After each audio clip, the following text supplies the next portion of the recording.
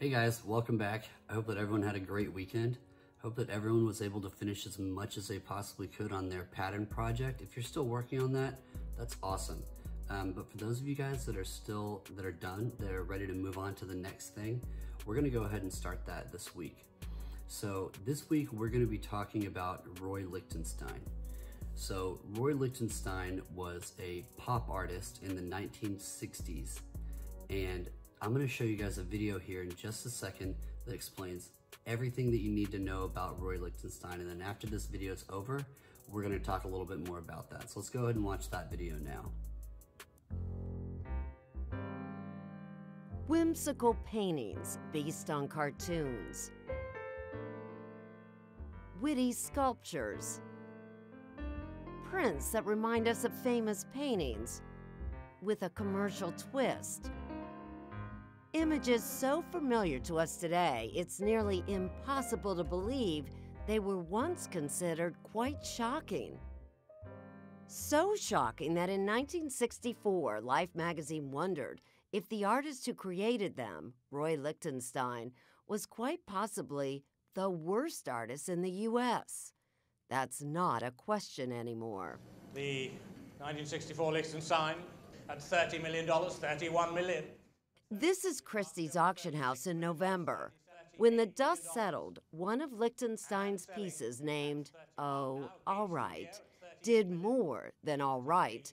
It sold for nearly $43 million. $43 million, a record.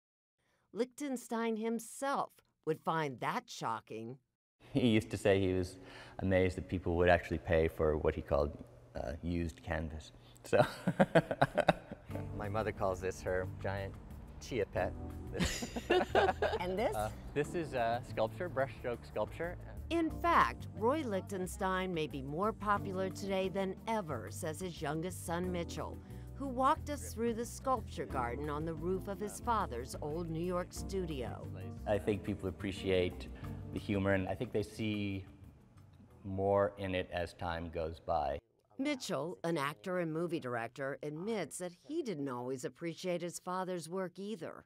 Kids talked about what their father did, and I thought, well, my father doesn't really have a job. And it was weird to say artist because that wasn't really a job. But that also meant he was around more often than a lot of dads. There was always something really fun to do in the studio. I'm gonna try a light blue on this. I don't think I've... Mitchell says his father, seen here in his Manhattan studio in 1992, worked every day, stopping for lunch promptly at 1, and never suffered for his art. He didn't have demons that kept him from working like many artists. He just loved what he did and felt very, grateful to be able to do it. When Lichtenstein burst onto the New York scene back in the early 1960s, tough guy abstract expressionists like Willem de Kooning and Jackson Pollock, splattering their emotions all over the canvas, were the rage. Lichtenstein replaced their heat with his cool. Those who had a negative reaction to his art, their main argument was, this is not art. Isabelle Dervaux is the curator of an exhibit of Lichtenstein's early drawings, which originated at the Morgan Library in New York this fall and opened last Thursday in Vienna, Austria. She says that Lichtenstein, along with artists Robert Rauschenberg and Andy Warhol, turned images from popular culture into art. Its name, pop art. Throughout the art history, when an artist brings something so radically new, some people don't see it. Well, taking a look at some of Lichtenstein's earliest work, you can see their point. A couch? A BB gun? Not traditional subjects for art. There's different levels of humor. There's the humor of just making a Donald Duck or Mickey Mouse, lifting it into another realm of art.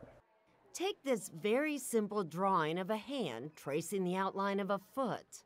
Inspired by a diagram from a mail order catalog for shoes. So it's a very practical kind of drawing. And nobody thinks of that as art. Exactly. Lichtenstein's work became more complex over the years, says his son, as he continued to question how we see the world. Like, for example, that is the nose, but it's just a parentheses and an apostrophe, or, you know, but we immediately accept it as a nose. But why? I mean, why do we accept those two lines as a nose? While his art today is worth millions, you don't have to have a lot of money to appreciate it. There are Lichtensteins at the airport in Columbus, Ohio, in Miami, and beneath Times Square in the subway of New York. All you have to do is look up. It should be right up there. Yes? This mural right below 42nd Street was a gift from Roy Lichtenstein to the city's Arts for Transit program. Do you know how many times I've walked by this and have never really thought about it?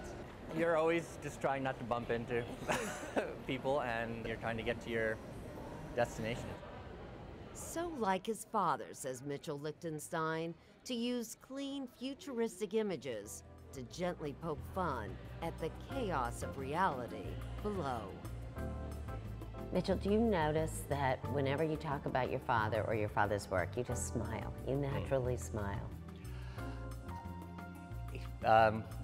It makes me smile. I think it makes people smile.